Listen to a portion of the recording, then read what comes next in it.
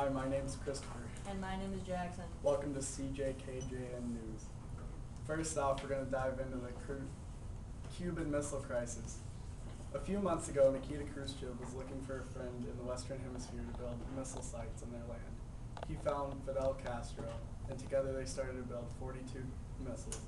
Kennedy sent a spy plane over Cuba to see what they were doing, and he thought that that was a major threat to the United States.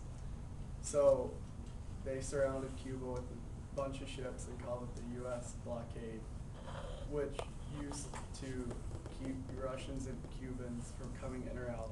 Just a few days ago, a ship started to push the limits and got so close to the line that we thought we were going to start the nuclear war.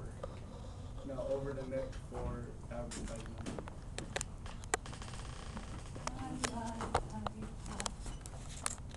Pick that up. I'm sorry. You should be ashamed.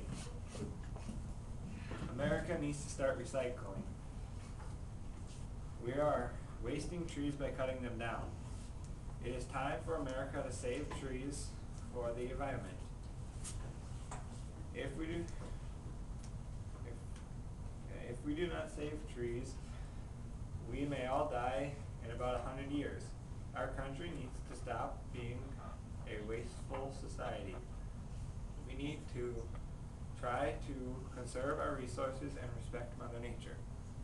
That's all I have for now. Now over to Jackson. Thank you, Chris. The Bay of Pigs happened in April 1961. It was an unsuccessful invasion of Cuba to overthrow Castro.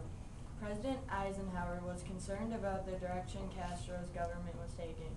Because of this, he put $13 million into the CIA in order to plan Castro's overthrow. But in April of 1961, the plan failed and was a big embarrassment to the U.S.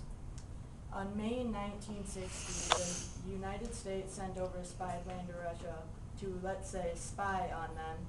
This plane was piloted by Francis Gary Powers, and it was brought down near a town called Svidlovsk, Russia. It was a very big embarrassment to the U.S., and President Eisenhower would not give an apology to the Russians, so that led to more problems later. In the late 1950s, the great two powers, the United States and Russia, had what we know as the space race. It went on until the early 1970s. The Russians sent up the first space satellite, Sputnik 1, in the mid-1950s. The United States needed to top it, so they sent their own satellite, the Explorer 1. In the end, the U.S. took the trophy home with sending the first man to the moon. During the Cold War, there was an arms race between guess who, the great powers again. But this time, it was who could build the most nuclear missiles. In 1945, the Russians set up an Iron Curtain to block off any relations between the Warsaw Pact and the NATO. In the end of the Cold War, the Iron Curtain was metaphorically torn down.